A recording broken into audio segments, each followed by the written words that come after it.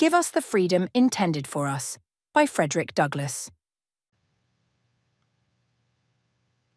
The abolition of American slavery was the first step toward the establishment of a true democracy in our land. But our work is not finished. The chains that bind the hands of the freedman are broken, but the chains that bind his progress toward full citizenship are still there. We are not yet free. We are not yet at home in this land. The promise of freedom is only partially fulfilled. What we ask, what we demand, is simple justice. We want the freedom that was intended for us.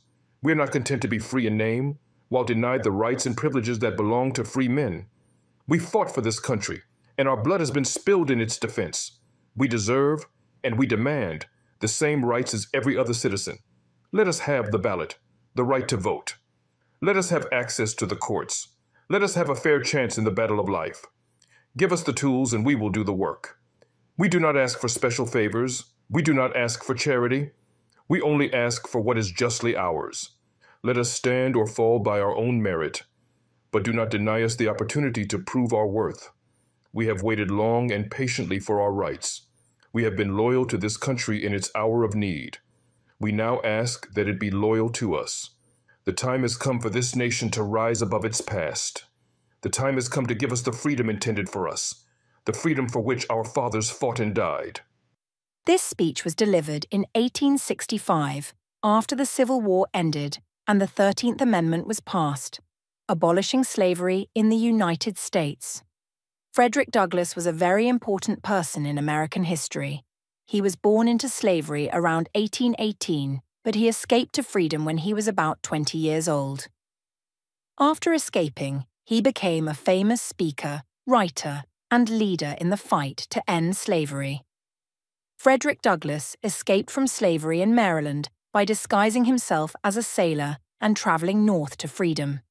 He was an amazing speaker. He traveled all over the country and even to Europe to talk about the horrors of slavery and why it needed to end. He wrote several books about his life as a slave and his escape to freedom. His most famous book is called Narrative of the Life of Frederick Douglass, an American Slave.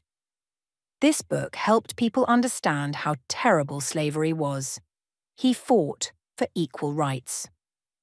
After slavery ended, Douglass continued to fight for the rights of black people and women. He believed everyone should be treated equally. In 1872, Frederick Douglass was nominated for Vice President of the United States. People recognized his importance as a leader. Frederick Douglass spent his whole life working to make sure that everyone in America could be free and treated fairly. He is remembered as one of the greatest Americans who ever lived because of his bravery and his fight for justice.